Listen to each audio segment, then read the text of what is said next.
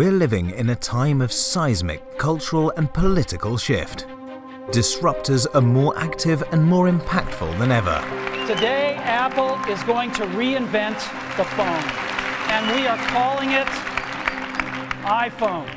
The shockwaves challenge our understanding of the world in the face of a relentless drive to invent, innovate, and test the status quo. I think the right way to think of things is like, what is the most useful thing that you can think of to do and that others are not doing? What I think is great about technology and every technology that exists is it increases the number of people who can participate.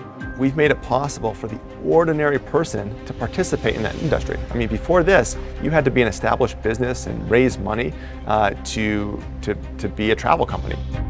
Tremors are shaking the foundations of the establishment. We use things like Facebook to share news and catch up with our friends, but they're going to use it to decide what kind of government they want. Because you know what, folks? We're going to take our country back from these people. Herhangi bir değişiklik değildir. What they've tried to do is to build a political union without consent, and I've been in there to fight against it. But is change to be feared or embraced? Societal change and cultural change is not always comfortable. Here's what we know. We know that women have 5% of the top jobs in corporate America, and that's not reflective of the population.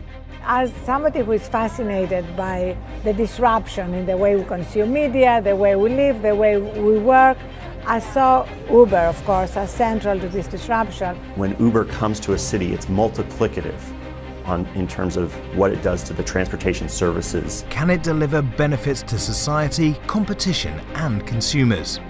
We know customers like low prices, we know customers like big selection, and we know that customers like fast delivery. And so if we can count on those things and we can put energy into them.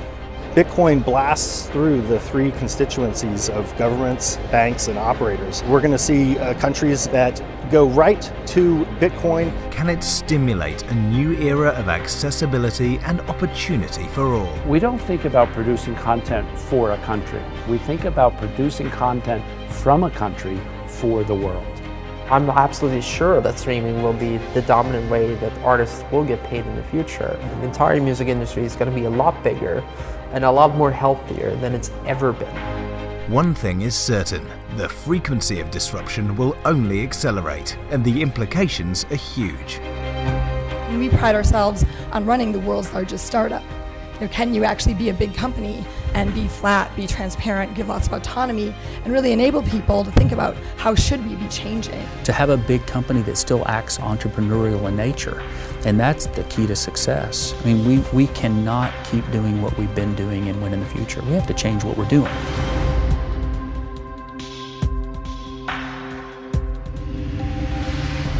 And now, please welcome to the stage 3 contributors who will now share their personal business, social, and political disruption stories.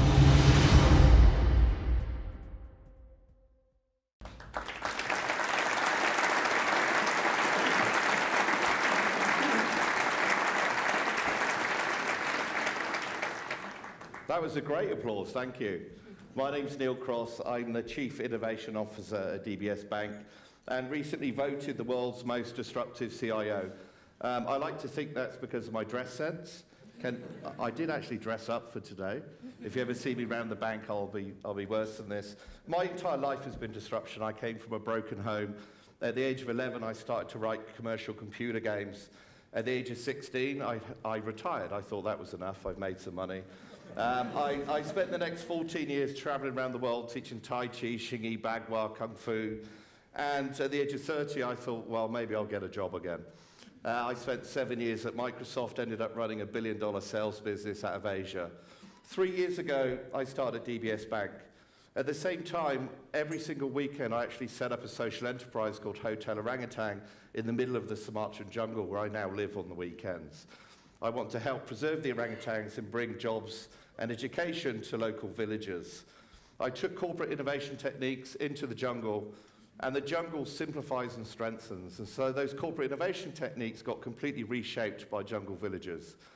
We took them back to the bank, and we have made DBS one of the world's most innovative banks. Last year, we put about 5,000 staff, about a quarter of the bank, through innovation engagements. At the bank, to be a leader, it's mandatory for you to do a hackathon and invent your own startup. There's a mandatory training course.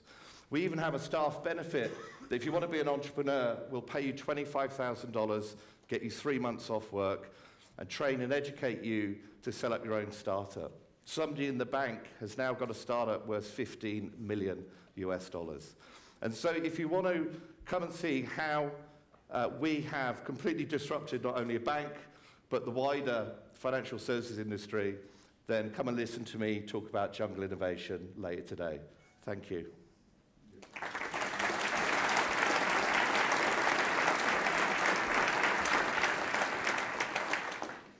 Kia ora tātou, my name is Roberta Francis and I am the co-founder and director of the Lucy Foundation. I'm also a PhD candidate from the University of Otago in New Zealand. I wanted to begin with a story. I listened to the staff member explain that this institution houses over 300 people with disabilities. 300 people locked in a facility with only 2 working toilets. Some patients were restrained with drugs, others with ropes in isolation rooms. Violence wasn't tolerated, yet rape was. Everywhere I looked, calloused, withered, disabled humans were sprawled across concrete and dirt. Some patients were naked, lying face down in the wet grass, while others paced frantically, haunted by unseen ghosts. 4 years ago, while interning as a human rights monitor, my world was totally disrupted.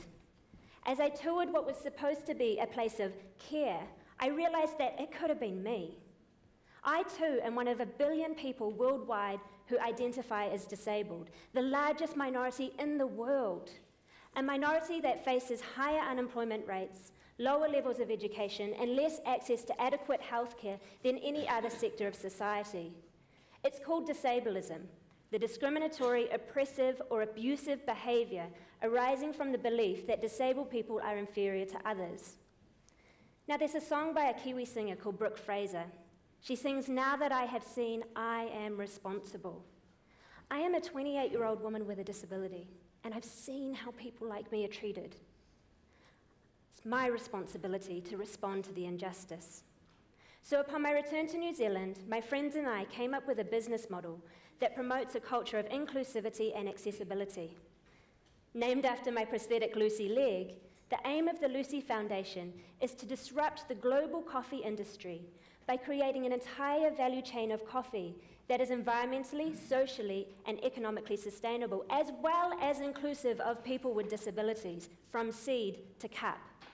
Now today, I stand before you as one woman, one little Kiwi with one leg. On my own, there's only so much that I can do. But now that we have seen, we are responsible. In this room, we are 800 disruptors, a global community brought together by the team at St. Gallen to debate and celebrate disruption. Now, my challenge to you is this. How are you going to ensure that your disruptive ideas, your businesses, your enterprises, your communities are accessible and inclusive to all people, regardless of ability or disability? How will you disrupt disableism?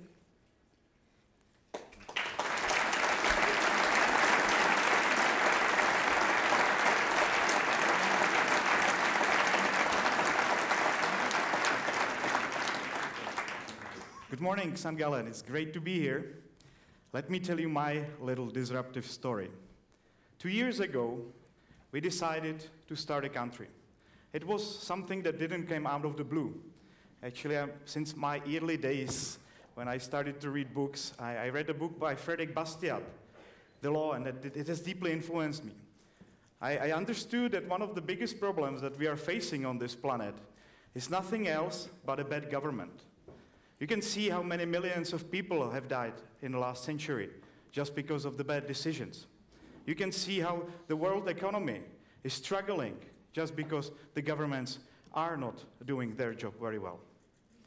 So I decided I will dedicate my life to spreading the ideas of liberty, which I believe are the best recipe for economic growth and prosperity. On 13th of April 2015, we did a major step. We found a piece of land which was unclaimed by any other country, and we went there and we stuck a flag there. We were just 3 people at the time, and I was elected president by the other 2. But now we are 500,000 nation. We are larger than Iceland or Malta. We actually have the highest rate of immigration if you consider the size of the land. And it's just 7 square kilometers. We are the 3rd smallest country on the planet Earth. If we decided to take everybody in, we would be the most densely overpopulated country on the planet Earth. And I think it tells you something. You know, there is a large demand for freedom. Places like Hong Kong, places like Singapore, places like Liechtenstein are great. They are the most prosperous places on the planet. But we've got so much space on this planet. There is millions and millions of kilometers. Why we are not using them that efficiently as the places like Hong Kong and Singapore?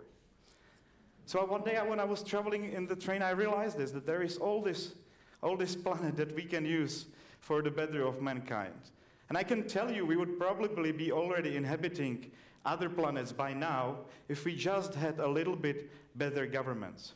So what we decided was to combine the best elements of the experience that we had with government so far. We took some elements of the Swiss Constitution with some elements of American Constitution.